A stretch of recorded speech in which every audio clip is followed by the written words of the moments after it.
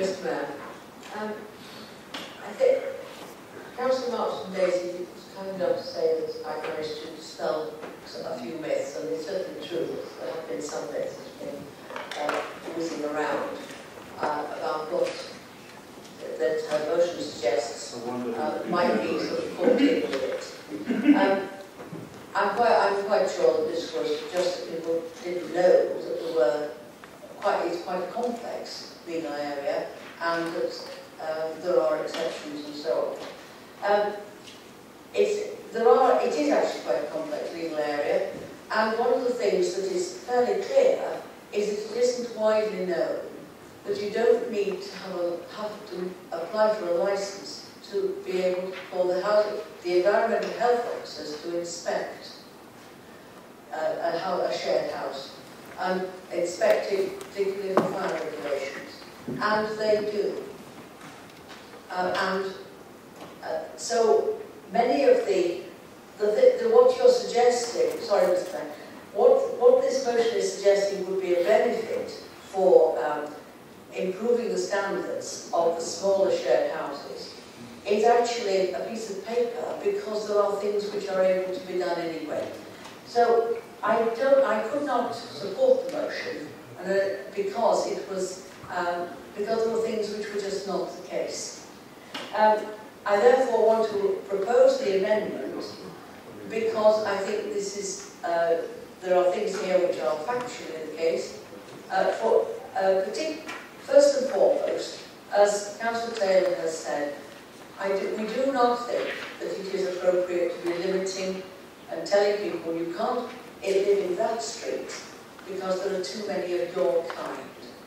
Sorry, that's not the way we go about things. I just do not think we go about things that way. The question of extending the licensing legally needs a trigger, and Mr. Pugh has kindly provided us with the legal definitions. It needs a trigger of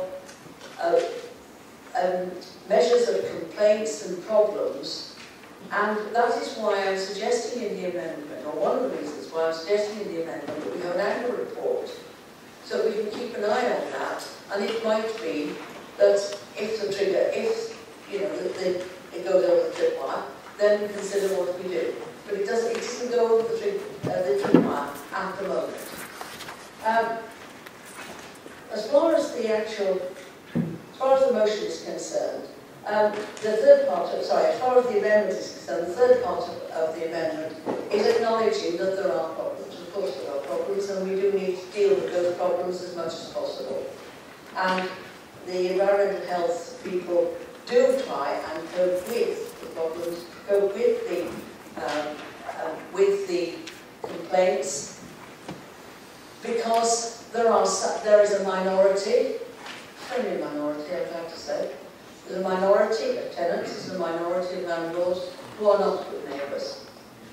Actually, considering there are well over 5,000 shared houses in the city, and I'm sure each of us can sort of name the half dozen that cause us concern, or maybe it's slightly more in some wards.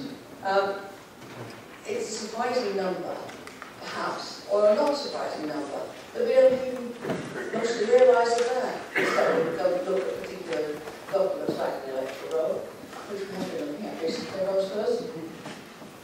I therefore want to move the amendment, which goes back, takes a strong stand on one particular issue, but then corrects some other things which I think would be misleading and have misled people in the original motion. I beg to move the amendment. Is there a second for that?